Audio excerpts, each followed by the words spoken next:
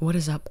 It is Yoshi, and this is a new video series on the channel where I will be talking about different things that are not typically discussed within the toy collecting scene on YouTube. I see a lot of people talking about toys being very expensive. The hobby is a very expensive hobby, and prices are just increasing. Every year it feels like the past 4 years we've had major inflation and things have gotten very expensive. I hear a lot of that talk, but there's not a lot of talk as to why that is the case, because ultimately the MSRP, or manufacturer's suggested retail price, is not a made-up number, and there are a lot of expenses that go into where that number comes from. So hopefully this can provide some insight as to why toys are so expensive. Before we get started, I am Yoshi. I am a senior manufacturing engineering student currently. I will be graduating pretty soon, so I will soon be just a manufacturing engineer. Pretty cool. I have an education in cost analysis, material science, mechanics of materials, manufacturing processes, specifically injection molding and CNC machining, so that is a bit of my background on what we'll be talking about today, so that, I'm not just making this up. I've also been a toy collector for over 9 years and have recently become a toy designer with a heavy focus on innovation, storytelling, and mechanism design. Everything costs money. That is the bare basic one-sentence answer to all of this. But let's break that down a little further so we can get a better understanding as to where these costs are coming from. Raw materials. Like everything, toys are made of raw materials, and raw materials cost money. The cost of raw materials typically fluctuates depending on the demand and the availability. So if the economy crashes, there's going to be issues. If there's issues with demand and supply chain, there's going to be issues. The cost is going to be higher. So, in 2020, when we had the supply chain issues where a lot of the shipments were stuck, there were a lot of issues in pricing of things because there was more demand than there was supply. Toys are often made out of polymers, also known as plastics. Okay, I think that's pretty common knowledge, specifically, at least when talking about action figures, since that's what I mostly talk about. It's ABS, PVC, HDPE, LDPE, PP, and nylon, also known as acrylonitrile butadiene styrene, polyvinyl chloride, high-density polyethylene, low-density polyethylene, polypropylene, and nylon.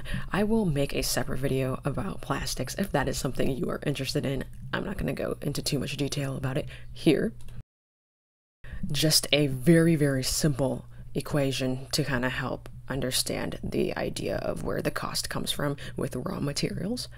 Material costs per unit of measurement multiplied by the number of pieces being produced, whether that be in a day, a week, a month, or a year. And the material cost per unit of measurement could be pounds or kilograms, which is often what it is. Manufacturing. So obviously manufacturing is the big one when it comes to where a lot of the costs come from, because in order to get the product, it needs to be manufactured.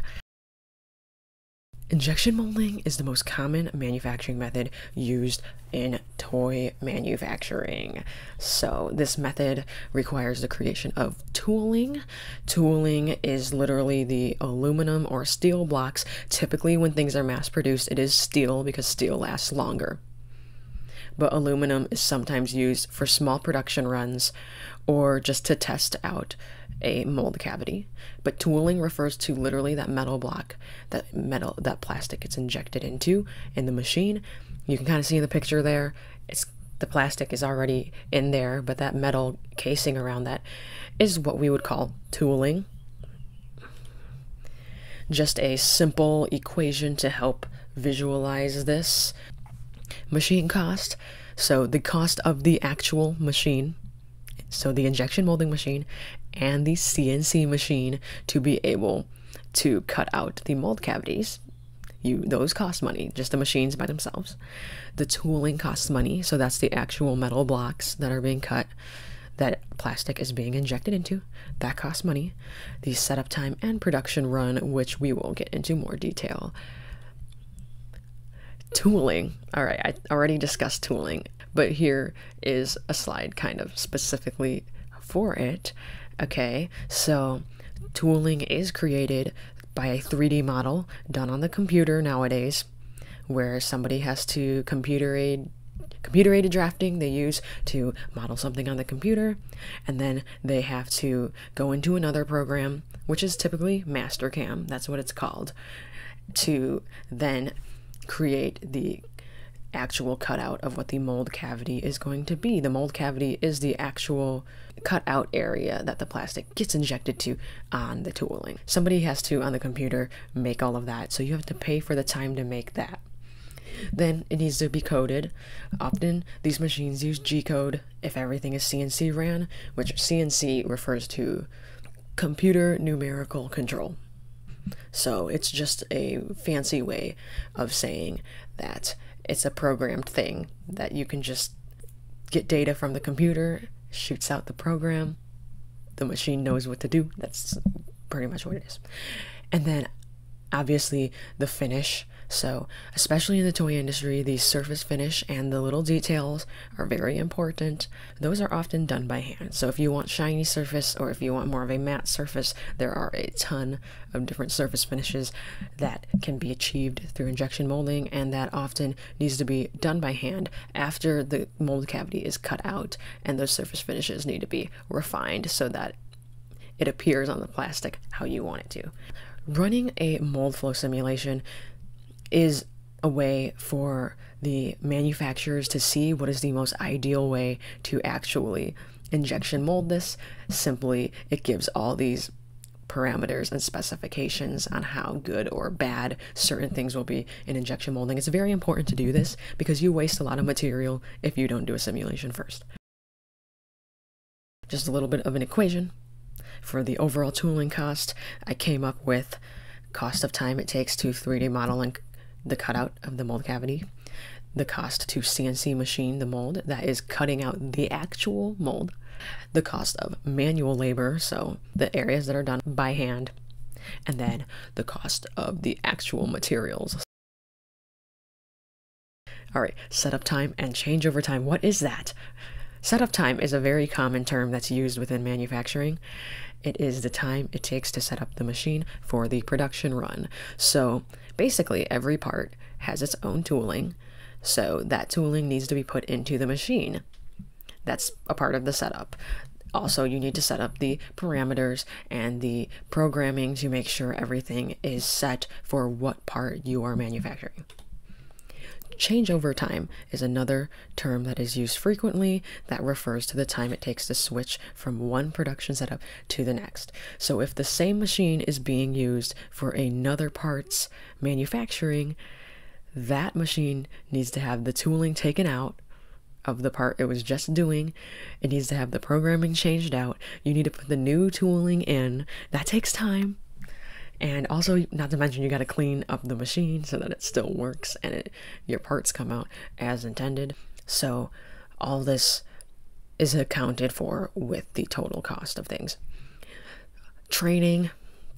Time is money. I've kind of been saying it already, but that kind of puts it in clear terms. Every time there's a new production cycle, the operators need to be trained on how to do their jobs. The time it takes the operator to learn a new thing, it takes time, and then that costs the company money because that is time that's not going into the manufacturing process. So it is just added time. Obviously, labor goes into this. So operators often get paid per hour. So you're not only paying for the materials and the process, you're also paying the operators. And the more there is to do, so the more demand or quantity of a product, there needs to be more operators to work things out. We covered that part of the cost analysis. Now let's move on to what I call the 50% golden rule. This is not an actual term, I made it up, but I feel like it explains the concept well, and we will get into it. So obviously the company needs to make money, otherwise we're not getting anything at all. So, you can do as much complaining as you want about the cost of things, but ultimately you're not getting anything if they can't make money, because unfortunately things cost money, so the company needs money to be able to do the thing. It's kind of a whole cycle.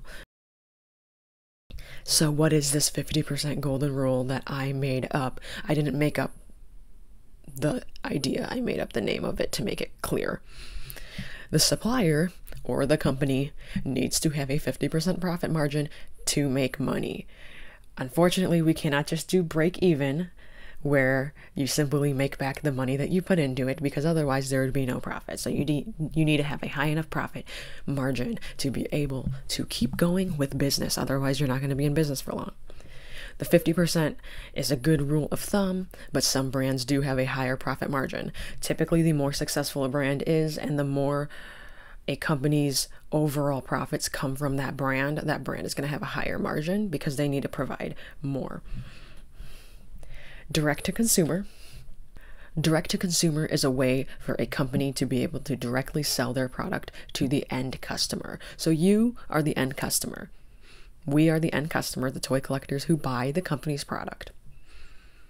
Rather than having to account for the retailer also needing a 50% cut, the company is now able to charge less for an item that would have otherwise been more at retail. An example, a toy with a $10 manufacturer's suggested retail price will allow the company $5 of manufacturing costs to do whatever they need to make that a reality.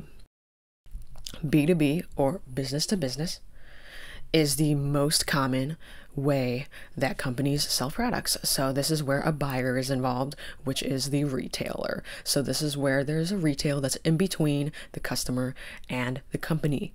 The company has to sell their product to the buyer. The buyer has to want their product. I think that is something that a lot of people are unaware of too, is when a company is doing business to business marketing, they need to pitch their product to the buyer, and the buyer has to want it. If the buyer doesn't want it, it's not happening. So the company sells to the buyer, and then the buyer sells to the end customer, which is us, the toy collectors. So if Target is the buyer, Target buys a certain amount of quantity from the company, and they now mark up that price so that they're able to also make a profit. Let's say the retailer needs a 50% profit margin. These are just made up numbers for the sake of understanding what we're talking about here. These numbers can all be changed, obviously. So let's just say that right now, retailer needs to make 50% profit. That means now that same toy that had the $10 MSRP only gives the company $2.50 to work with instead of that $5, because now they need to take into account that the retailer also needs to make money. What does this all mean? I do break this down a little more so that we can really understand what is going on here. When selling direct to consumer, a company has more flexibility in manufacturing costs while maintaining a lower MSRP. This is the best of both worlds. Customer is happy with the lower price. Company can put more into manufacturing. This is new tooling, paint applications, accessories, and packaging. Packaging does go into the end cost, so you are actually paying for the packaging as well. New tooling refers to when there's all new sculpts. So with action figures, when a figure is fully new tooled, that means they are a completely new sculpt and they do not share any parts with a previous figure. Paint applications are pretty obvious. There's different forms of paint applications that I will not get into here, but if that is something of interest later, I surely can. And then obviously accessories, you know what that is. The main downside about the D2C model is it relies on a minimum order quantity. And what that is basically the minimum amount of the product that the company has to buy from the manufacturing facility or manufacturer, to keep it simple, in order for the cost to be justified and so that they can still make money. The fewer items that a company produces in a certain production run, the more it's going to cost them. And you may be wondering, how does that make any sense? Because you think, oh, that's less material, that's less everything. How does that make any sense? That is more expensive. It literally comes down to changeover time and training time. Every time something is changed out, they need to train the operators on how to do that, and the changeover time to completely switch that machine out for what the new thing is going to be. The more they have to do that, the more time they're basically quote unquote wasting, and that's being money spent on nothing essentially. So the manufacturer will basically enforce a minimum order quantity, and if a company cannot reach that, then it's not happening. All right, now B2B, business to business. So a company here has less flexibility in manufacturing costs while maintaining the same lower MSRP that the previous direct-to-customer model has. So if we're keeping the MSRP the same, now the company has less flexibility. This is the most accessible method of selling product. I mean, every time you walk into a store, every single product on the shelves is a B2B model. A company was getting that product onto store shelves, and the store is now selling it to the customer. The downside about B2B is the supplier has less manufacturing cost to work with for the same MSRP that they would have had for a direct-to-consumer product. This is because the retailer also needs to make profit. So I always like to have a good rule of thumb. If you ever want to know how much money a company has to make something, and this applies for literally everything, you can do the divide by 4 rule. If you bought something from Amazon or Target or Walmart or any store, it is a business to business model, and you can divide by 4. Whatever you paid, you can divide by 4. That'll give you a very rough estimate, because obviously things are not all perfect like that, but that'll give you pretty close to give you an idea of how much the company had to work with for manufacturing's sake. Is there a workaround to this? There's 2 solutions that also come with their own problems that a company has to deal with when it comes to this business model. They either have to increase the MSRP to allow for a larger manufacturing budget. So let's say they still want $5 to manufacture a $10 toy. Okay, well, that's not going to happen. The $10 needs to be increased. Or they need to sacrifice the manufacturing budget to allow for the same MSRP to happen. And this is often seen a lot, where you see reduced paint applications, you see the lack of new tooling if a wave of action figures literally is all reused parts, and you see less accessories. So that is the 2 ways that you will see this being done. That is it. I hope I didn't bore you, and I hope that was interesting, and hopefully that wasn't too long of a presentation, but that is pretty much the basics of how cost factors into toys. Obviously, I can go into more detail, but this provides a general overview.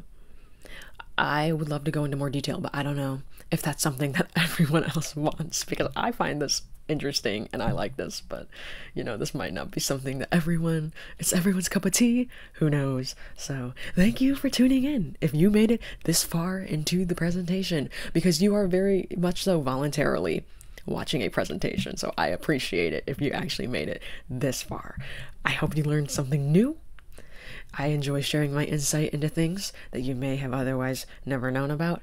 I like that I can bring a new perspective to things and hopefully talk about topics that have not been discussed in great detail before, and to share something new along the way. So this is going to be hopefully a new way that I can contribute to the toy collector scene on YouTube, bringing in my